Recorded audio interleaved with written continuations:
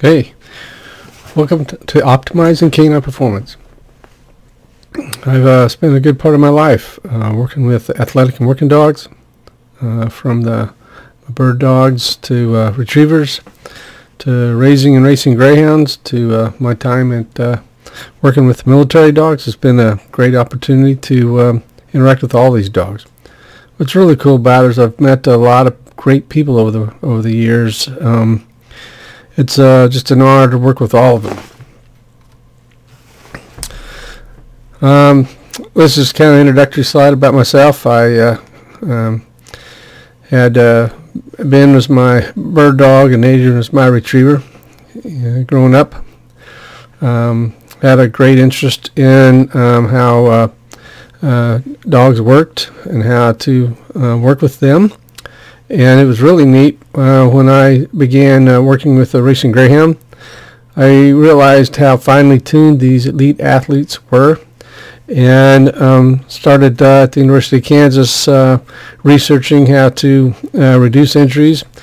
But it fell into a world of where I actually found a greater interest in how to optimize their performance. Later on, I got the opportunity to work with the military dogs and detection dogs, and that's a whole nother area of performance. You include the special senses, the olfactory ability, the sight, all the things that come with that.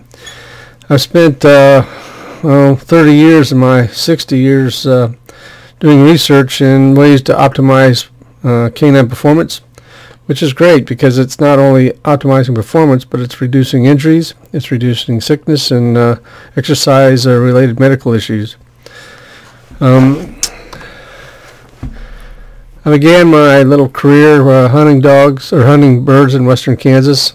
Ducks in the morning, pheasants on the way back to lunch, and then we'd move on to quail in the afternoon until the geese flew out at the firing line.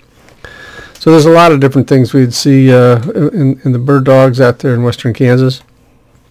Later on, as I got more involved in the performance animals, we saw different ways that nutrition and supplements would enhance or benefit the performance of the dogs. And then I got the opportunity to move down to the southeastern part of the United States and was working with flock sounds and actually got introduced to sled dogs during that time, where we did a lot of interesting physiological studies, conditioning studies, how to enhance the ability of the dog to perform their activity. This all led to a request from where I was asked would there be a way that we could apply these same methodologies to the military working dogs. And we developed some ultra conditioning programs that helped them to perform their tasks. A side benefit from that was I realized we could develop training and conditioning programs that would reduce the potential for injury and reduce the potential for sickness or illness in these dogs. And it comes right down to it, if you've got a performance dog or an athletic dog, the last thing you want to do is see a veterinarian, or the last thing you want to do is have your dog broken down or sick. So I started adapting these programs into a preventative program. One thing that's kind of interesting is that working dogs, or dogs, have been working with man since a long time. Let's call it that. They were our protectors. They helped us hunt. They helped us herd. Certainly over the past 20, 50 years, our world has changed from a frontier farm-based society to more of an urbanized landscape. But that's one thing that hasn't changed, and that's the dog's perception. They still want to do whatever they can to interact and assist and work with their best friend, the human. So in reality, it's a working partnership. The dog is still driven to work and interact with their man, with the human. They're an honorable party, they're loyal, they're obedient, and they're trainable. It's just, the more I work with these guys and gals, the dogs in the dog world, the more I have a greater respect for what they're doing and how they can help us, how they can help the world. This led to the Science of Canine Performance. In that world, performance science is all based on how can we optimize all the metabolic systems, the structural capacity, the mental state of the dog, so that when they're performing their tasks, there's minimal stress placed upon the body. In addition to that, if we've got dogs who are going to be performing tasks like scent or behavior types of activities, we want to make sure that they're able to do that at their best abilities. So it's an interesting area of science. I've enjoyed every moment I've been in it, and we'll continue to do that. I think the first thing we have to do is recognize the athleticism of the dog. You understand the whole body's involved in performance. When a greyhound comes out of the box and takes off, 99% of the muscles are being used to an extreme extent. And then when you get into the more endurance breeds, the muscles are still being used, but it's more of an endurance activity. There's cardio effects, there's a nutrition, there's all kinds of different things that will come to play a role because it's a longer period of time the dogs are performing their effort. That also means that the longer period of time they're performing their effort, the greater chance they have of injury or sickness. Now, if we think of an application of the elite athletes, well, it also applies to most daily activities of the working dog. Here you see a border collie. His job is to move the cattle from one field to another field. And in this case, he's sprinting, he's turning, he's slowing down, he's speeding up, accelerating, decelerating. And then he's got to say, okay, I need you to move. Just move just a little bit. Well, it's a different kind of communication between the dog and the animal that they're working with. In this case, the cow's not sure it wants to move. But this border collie has to understand, or has to make that cow understand this is what they're going to do. So all these different activities that the dogs perform, if we prepare them properly, we minimize or reduce any potential for risk of injury, any potential for risk of medical-related injuries or impairments or problems. Once we understand the factors that do this, we can also take that and we'll develop a training program to optimize the abilities of the dog and reduce those problems. So, it's kind of basic, but it's very complex. In this sense, we say what we want to do, our goal, is to enhance all the positive forces that result in an optimal workout performance. Once we identify all those forces, we want to recognize, okay, what are the things that are going to hold us back? Well, those are certainly our destructive forces, things inside the dog that may have a problem, different low-level disease processes or things going on, unconditioning, fatigue, or outside things. Is it too sunny? Is it hot? Is it cold? Different things that would affect us from achieving our goal. Once we identify those negative factors, we can say, what can we do to reduce those negative factors and enhance the positive factors? Now, in this talk, I'm talking about athletic dogs, working dogs, but this also applies to any dog. Any dog can benefits from a conditioning program. The more the dog works, the better the body's ready to handle the activities of a day. Well, some of these dogs are in a competitive world, and so you have to understand performance potential. A dog's athletic potential for an event or task is based upon the inherited potential with which it is born. In this slide, you see 4 different types of dogs: a retriever, a greyhound, a pointer, and a sled dog. Now, if you think of some of these other dogs, I don't know that the greyhound could go to ground to get a rat like the rat terrier could. So potential is just based upon the potential related to the task it's going to perform. So our management program should be designed to allow the dog to perform at its maximum potential. The performance expectations should not exceed the dog's ability. And I see this very often when someone's brought a dog into me. It's obvious the dog will not is not designed to perform the activity that the dog's been participating in. That leads to a discussion with the owner or handler about what would be good things for that dog. Are there alternative activities for that dog to participate? So when we talk about personal performance potential by each dog, we have to understand it's a personal performance, not a competitive performance, or I would say not a comparative performance. So in this case, we might have a Labrador Retriever who has phenomenal bloodlines and genetics, but never performs the tasks that those genetics would be related to. That's more of a companion animal. So in a sense, that dog may achieve at optimal 50% of the potential of what they're going to do. An active dog may be a weekend warrior or participate in different things during the week. Again, if it's not participating in the specific activities that dog is bred for, it may never achieve potential, the full potential of its performance abilities. A working dog certainly is more close to reaching that type of potential, but a lot of times the conditioning and training programs don't necessarily take it out to its full physiological component.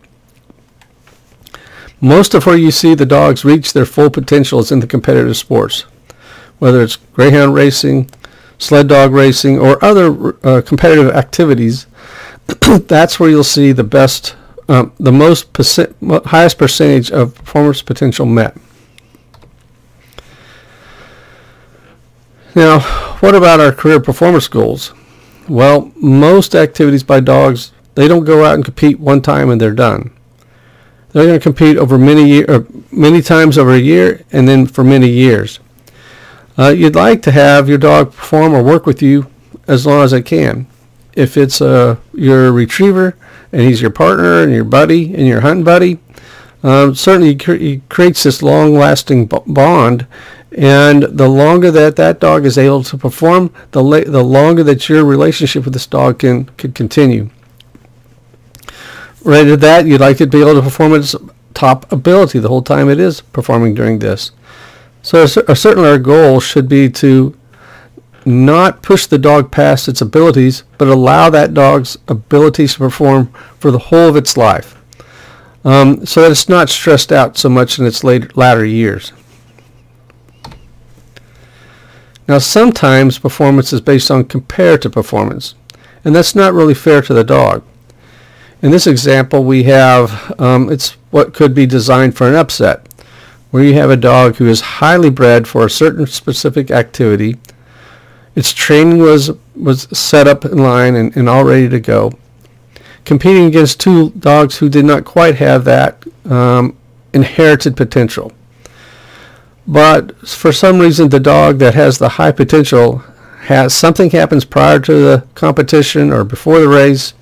Maybe it was up all night being transported from one area to another, or maybe the dog next to it was barking all night. It didn't get night's sleep. But when it goes out and competes at this one performance time, it is nowhere near its potential. Next to it are two dogs competing well above almost to their highest potential.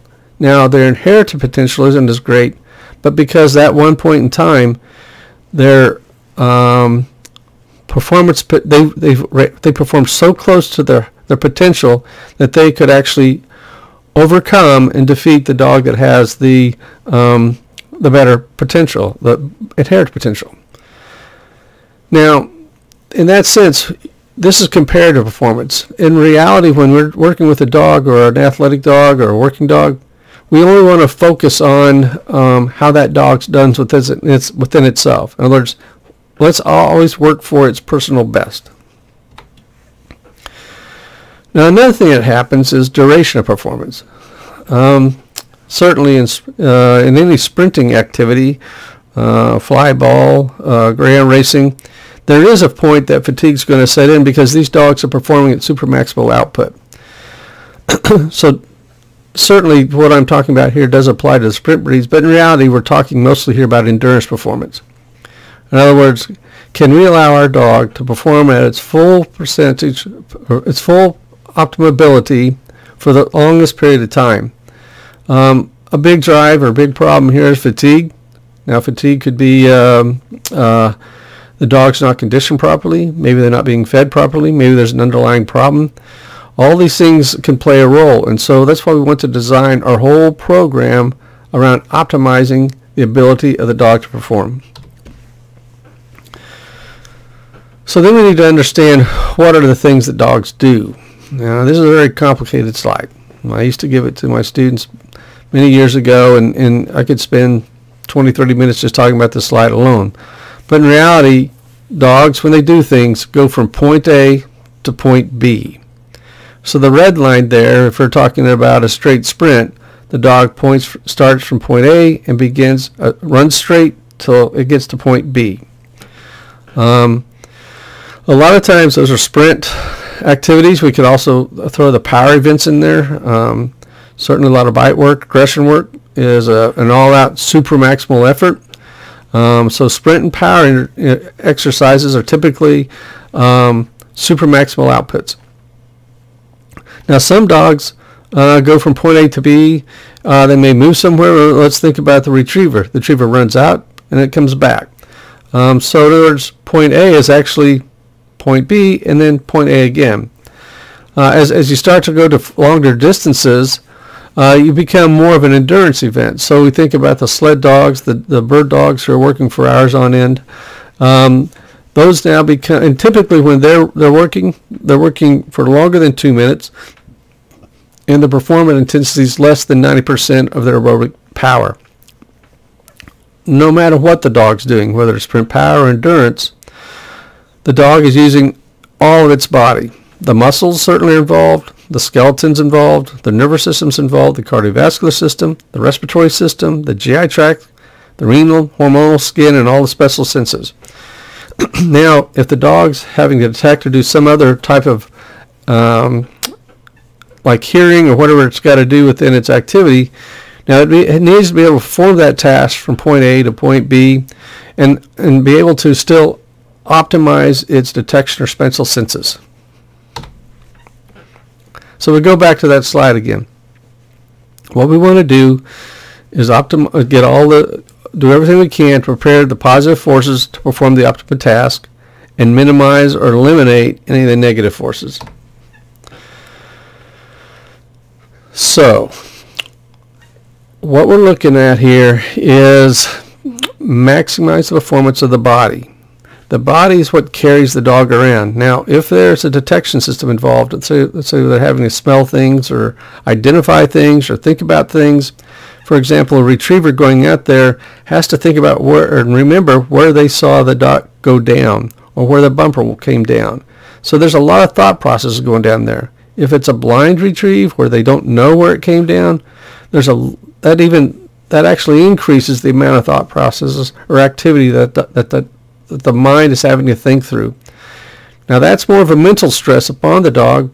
It can actually have an effect on the physiology. But the big part of this is that the body is moving the dog around. In that red circle, the cardiovascular system, the endurance capacity of the dog has to be there. And so when we look at this, okay, could we group the factors that we got to think about into 3 categories? We call it P3 conditioning. The physical capacity of the dog, that's the muscles and the bones. The physiological capacity or metabolism of the dog, that's able to have those muscles do what they got to do without fatiguing the dog. And then the psychological component. That's the mind, the mental state. So let's just think of that, okay, the 3 Ps, physical, physiological, and psychological, and then certainly there's special sensory performance. If the dog is a detection dog, we want to make sure that doesn't decline during the performance. Now, there's another thing I want to mention here is that a lot of times there's a difference between preparation and maintenance. If the dog has not participated in this activity and you're beginning to or introducing the dog to the sport or to the effort, now we're developing the systems to work together. Once they get up to a certain state, now we're maintaining them. So the design of the system may be different in preparation versus maintenance. So those are the factors that are going to play a big role in the internal factors of the dog. Now, what are the things that are going to work against us? Well, we go back to those 3 P's again. The structural is typically pain that's going to hurt. It's going to affect the dog's ability to move around and be active. Fatigue is the other one that's going to affect the physiological activity, and certainly drive or fear is what's going to affect the psychological components of performance. So they really go hand in hand, the yin and yang of this thing, where you've got a physical structure doing what it's got to do, the physiology's got to, we're trying to enhance how it can perform, and then we want to make sure the dog's in the right mental state to handle all this. These are the 3 things that are going to work against us. So what we want to do is understand their role in it so that we can minimize how they affect it. What I found is that there is dogs that could be affected and perform great, and the performance is phenomenal, and you don't really know that there's something going under there. Now, at some point, a problem can get to a large enough level that it can affect the ability of the dog. What I think is important for anyone who's working with these dogs is to reduce the potential for the performance to be affected. The sooner that you can identify a problem, or that you can insert something that can prevent the problems, the better. A lot of times, so I've classified into 5 different grades. Number 1 is an asymptomatic problem.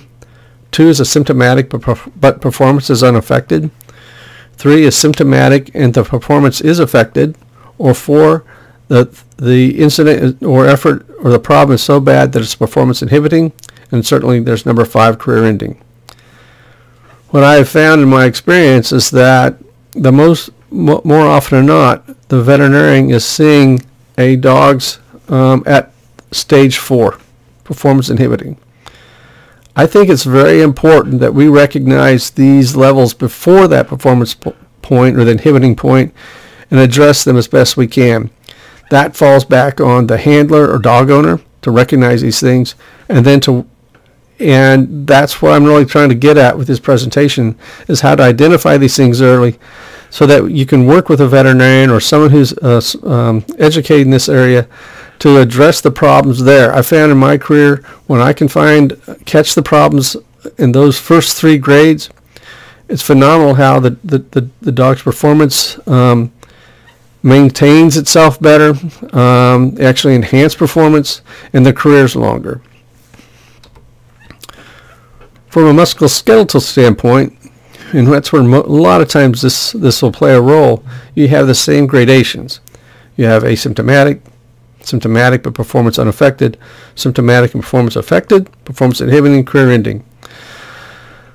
What I really would like to do is to introduce the handler and owner to identify things when they're low-level problems, so you can address them early, and so that they never surface as a larger problem. What I found is by addressing this and this, the result is we minimize or reduce the potential for injury, and we minimize and reduce the potential for medical issues. At the same time, we're optimizing performance of the dog, which is really what our ultimate goal is. I just want to introduce you here in this presentation to some common structural issues that can then pop up. Certainly, distal extremity issues of the dog are issues that we don't commonly understand or see. Something that I've seen quite often in dogs be a low-level factor that wasn't picked up before. And what I mean that is we're talking about the toes, we're talking about the carpus, the tarsus, and the muscles. And in this slide, what I wanted to introduce was we forget a lot of times that the muscles, the origin of the muscles are either at the stifle or the elbow, and then the tendons run down and attach to the toes. So you could have a problem associated with the distal extremity that is really more of a muscle problem, but you can't identify it until you palpate or feel the muscle origins around the elbow and the stifle. Toe problems are very common, as is carpal problems. I just want to introduce this to you because one of the things that's common to all dogs, regardless of the sport they're participating in, is that the dog goes through a stride cycle. The back legs come down. The front leg is lifted up. The front end is lifted up until the dog comes up in the air and comes back down on the front legs. Then they go in through the front flight cycle till the back legs come down again. A study we did a long time ago showed that the most important muscles, or the muscles that tend to fatigue first, are the back muscles. And so what I've identified over the years is that there's a large component of back muscles. They can affect performance and no one's really thinking about it. If you come from a personal standpoint, or you approach from a personal standpoint, I don't know how many days that you may, or I know I do, will get up in the morning and I have my back sore, or in the afternoon my back sore. I don't run somewhere and say, oh my gosh, I got to have my back x-rayed and MRI because my back's sore. My back's sore. It's usually muscles. And, dogs have the same thing. They just don't have a way to show us. And so that's why I just want to introduce this area, the lower back, the lumbar muscles, the hip area, as key components of performance of any dog. So you can actually see impediments to speed. You can see jumping issues. You can have just working issues, all related to the lumbosacral or lower back muscles of the dogs. And that's why I want to introduce that image here that's shown here is the muscles on top of the vertebra are what actually lifts the front of the body up. If you have muscle soreness in the lower back, it's going to cause abnormal movement of the body.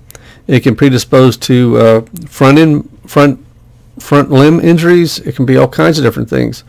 I found that once we recognize these things right off the bat, there's many ways you can address it through medical regimens, therapeutic laser, e-stim.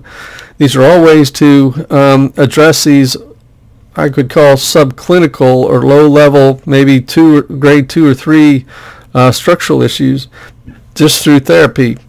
And you'll actually see an improvement in the dog. These are not injuries. This is just back soreness. I wanted to introduce this because it's a key component to performance. On the other side of that is, how would I prepare a dog so that their back muscles, or this propulsion energy of the body is prepared to handle the rigors of work and reduce or minimize or eliminate the potential for back soreness. Well, there's all kinds of activities we can do for that. It's typically an action where the back legs are going to lift the front end up. And if we understand that stride length and stride frequency are the two major components of running, stride frequency is affected by fatigue.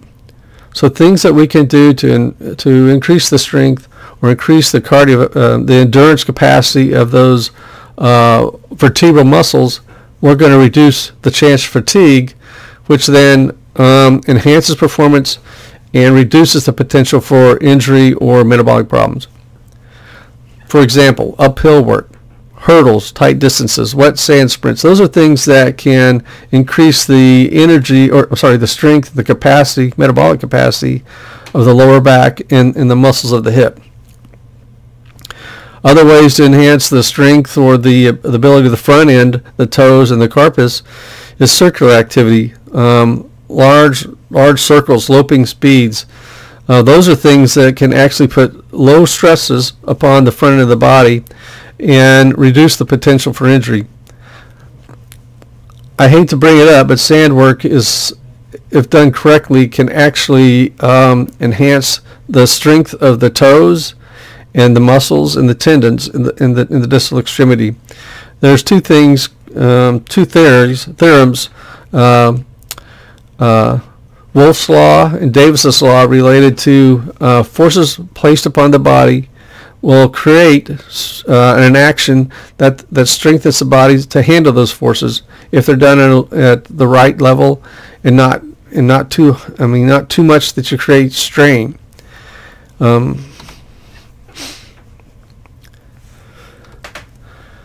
So I just wanted to introduce you to some of these things that over the year, my thought is to maybe put together a series of lectures and presentations for handlers, trainers, and veterinarians who might have an interest in this. So I appreciate you taking the time to watch this, and if you have any questions, please send me an email, caninecare@sportsvet.com, and I'd be happy to try and work with you on it. Thanks so much.